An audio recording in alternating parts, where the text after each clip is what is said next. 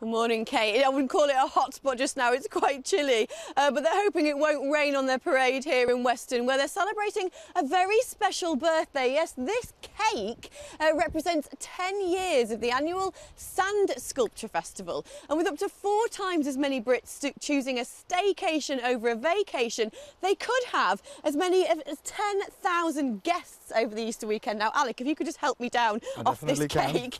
This is Alec, he's one of the organisers of the Sand Sculpture Festival, and you can see these are board games behind us. Is it all fun and games in Weston? It definitely is. Our team has been coming to Weston-Super-Mare for the last 10 years to build the sand sculptures, and I have to say Weston has improved massively.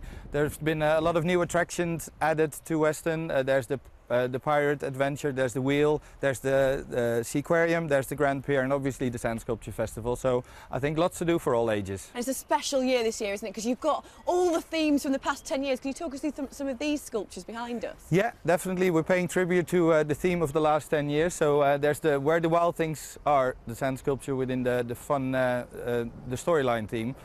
We also have, from the Hollywood team, we have Elsa from the movie Frozen, and obviously the very popular Charlie Chaplin, which Rachel is sculpting on right now. Okay, thank you very much, Alec. And are you worried, because the holidays abroad are getting cheaper, do you think Brits will start abandoning this and going abroad instead?